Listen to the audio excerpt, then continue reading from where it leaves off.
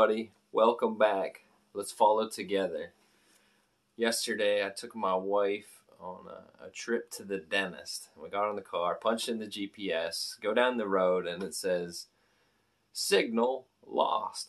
And as soon as it said that, I thought out loud. I said, thank you, God, that you, Jesus, the signal is never lost. You're always there. And then right after I had that thought, I had another thought. It was this. He's always there. His word stands. But we're not always connected to the source of the GPS. We're not always looking in that direction. We're called to not lean on our own understanding, but in all our ways acknowledge Him, and He will direct our path. And it led me to this Isaiah 55. Come, all you who are thirsty, come to the waters. You who have no money, come buy and eat. Come buy wine and milk without money and without cost.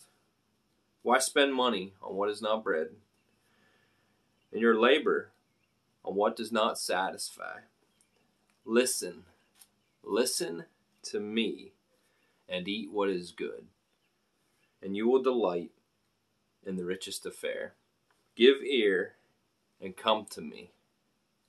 Listen that you may live. And it reminded me of the woman at the well. It's a story from the Gospel of John, chapter 4, when Jesus meets the woman at the well. And at that time, they weren't even, the Jewish people weren't even supposed to really be in cahoots with the Samaritans, let alone a woman. But Jesus just totally breaks down all cultural barriers. Why? Because He is the Lord and He loves you. And He met this woman at the well, and He said, verse 13, Jesus told her, everyone who drinks this water will be thirsty again. But whoever drinks the water I give them will never thirst. Indeed, the water I give them will become in them a spring of water welling up to eternal life. Then the woman said, Sir, give me this water so that I won't get thirsty and have to keep coming here.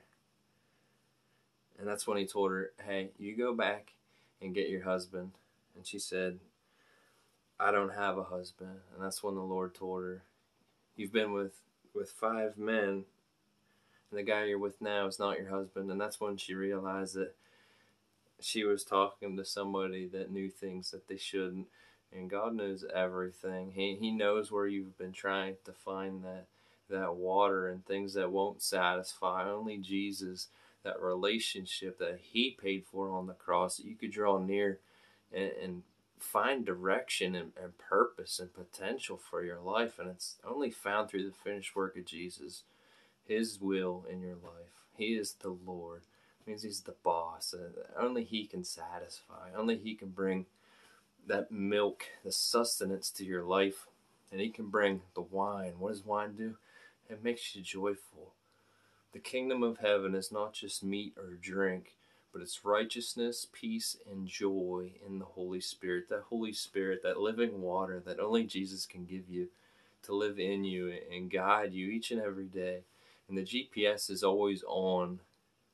It's just that we have ears to hear. Are we hunger and thirsting for righteousness? Are we looking to Jesus to know how to live?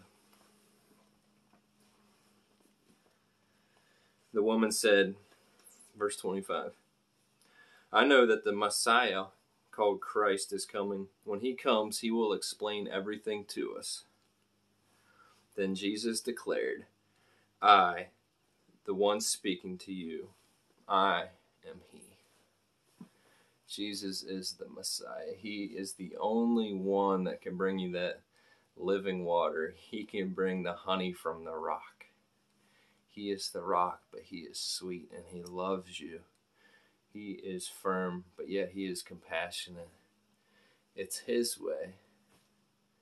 It's a narrow way. It's His way or the highway to hell or the narrow way to life. But once you've been on that highway to hell and you've seen that everything that this world has to offer the deceitfulness of riches.